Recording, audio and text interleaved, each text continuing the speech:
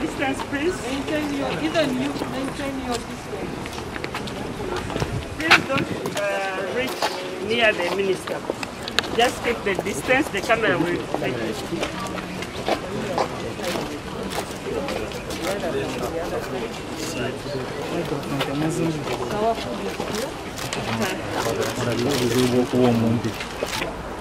Thank you very much, Amber Heart Foundation, for this generous donation of food for our TB patients and for the other media shows. God bless you.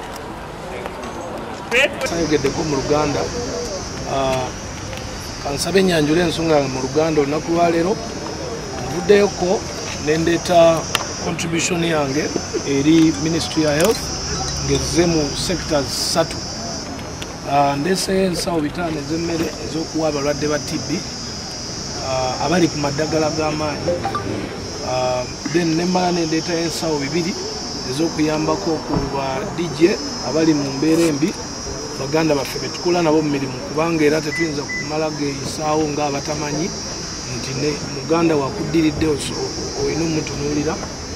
Then nenyongerako n'ensawo 2 endala ez'okuwa aba association ya Ujja, Uganda Journalists Association, okusobola okuyamba ku baganda baffe abali eyo abaawumuzibwa olwa COVID ono, nengera embeera gye baalimu teyali nnungi before nga tebannabawumuza. Nkubiriza abantu bonna mu fraternity yaffe ya entertainment tukyesobolamuko akatono ke kakulu, teweetaaga kugaba kinene nnyo naye akatono. Manyi nti ffenna tetumanyi kikijja mu maaso, naye ku ssaawa eno tusooke tudiringe n'ekiriwo. So nkubiriza abantu bonna, bannannyini mabaala, bulijjo omunoonya obulango, bannannyini businesses ezidipendinga ku kulanga, muveeyo mukwatireko ku bantu be bayita bannamawulire, nammwe bannannyini mabaala, Uganda Bar and Clubs Associations, nammwe bannannyini bifo nga bwe mulaba halls ebivulu gye bibeera, muveeyo mukwatireko ku ba DJ because be bakola mu bifo byammwe be babaleetera abantu. Yensonga lwaki groups zino ebbiri zibadde zeetaagisa okuyambibwako. Ate ku kyabannamawulire kyanjawulo kuba ate bo bakyakola ne ku ssaawa eno nga mwe muli waka mweggalidde. Be bakuba obulango bwa COVID, be bajja ku Ministry of Health buli lunaku ne batransferinga amawulire. So okubadduukirira, jjukira bo amaanyi bakozesa mangi, emisana teri transport, abasinga batambuza bigere okulaba nti bakola ki, batuukiriza ensonga ey'okubatuusaako information ey'obulwadde bwaki bwa COVID. So kyovulaba nti mwetaaga okubayambako. So mwebale nnyo, mwebale ddala bassebo ne bannyabo, neyanziza. Thank you very much, BEBE COOL. Through Amber Heart, we are grateful on behalf of the patients. Thank you.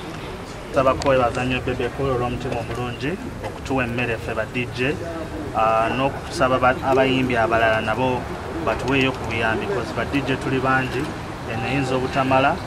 Twale n'omukisa okwebazaako Mesa Semakula naye yatuwaddeyo kilo 10, n'abayimbi abalala abasazeewo okweyama. Kenzo ali bweru yagambye agenda tuwayo emiliyoni ya sente, n'abalala bagenda otuyambako. So BEBE COOL tweyanziza nnyo ffe nga ba DJ, waliwo abayina waliwo abatayina.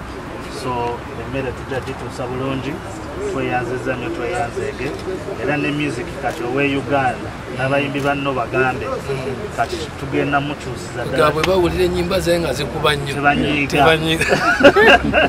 Naye nga n'endala tujja zikuba, naye nga tweyanziza nnyo Rasta emmere gy'otuwadde, tusiimira ddala. For the DJs, not only my music should be played because I've offered, but let's get more closer as a relationship. let's work more closer. Let's help more musicians.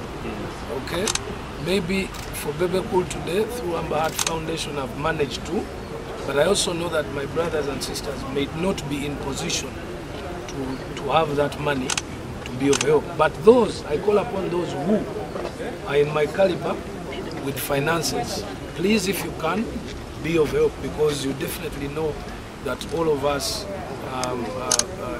it's necessary to come to help when people are calling in at such a time. Thank you so much for appreciating. Bannange twebaza nnyo muganda waffe BEBE COOL olw'omulimu gwatukozeemu okulaba nti asobodde okutudduukirira. Ye muntu owokubiri okulaba nti ajjukidde bannamawulire okumanya nti embeera gye balimu si nnungi naddala oluvannyuma lw'okufuna ekirwadde kino kinamutta ki COVID-19, nti abantu baganda baffe abasinga naddala ba freelancers abakolera ku store nti atunda store kati tebakyalina mulimu gwonna era bali waka batudde. So tulowooza nti initiative eno BEBE COOL gyakoze, tumusaba twongera okumwebaza ate ne tusaba n'abazira kisa abalala baveeyo batudduukirire bo bannaffe gye bali wadde nga tebasobola kwogera olwa profession yaffe, naye ate ffe ng'abakulembeze tuvuddeyo okwogerera era nga tusaba nti n'abazira kisa abalala bonna baveeyo batuyambe tulabe nti tuwonya baganda baffe n'okubakuuma nga balamu ate tusobole okwongera okuweereza eggwanga The National Task Force for COVID, and on behalf of the Ministry of Health, allow me to appreciate Amber Heart Foundation and BEBE COOL for the generous donation of food to TB patients within Kampala, and also to other groups that definitely need food, the Journalists Association and the DJs. We are extremely grateful that you have reached out to these groups of people and provided food. TB patients particularly need food because the medicine they take drains them of energy and they need to take it after they have eaten something. And because we have been under a lockdown, now coming to 4 weeks, it is difficult for many of them who, first of all, we are not even affording food because we are giving them food through the Global Fund. But after the lockdown, it is difficult even to reach out to them. But working with the National Task Force, we will ensure that the food gets to the TB patients and that they do access food, especially the vulnerable ones that don't have food at all. We are grateful that you have remembered them and that they will be able to take their medications and not neglect taking their drugs and avoid having TB flare up again later on, so that we end up with multi-drug resistant TB. So thank you very much on behalf of the Ministry of Health.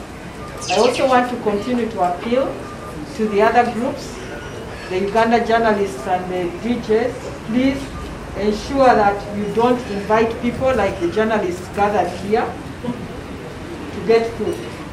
Food must be distributed door to door. I am wondering how the individuals will come to access food if they don't have transport, but make sure that if people are accessing food, it is one at a time, so that we avoid overcrowding and avoid spreading the infection.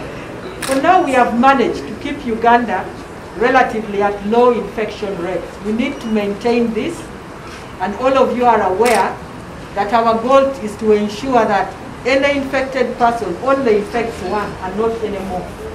So if we maintain that, we will go a long way. The infection rates in other parts of East Africa are increasing.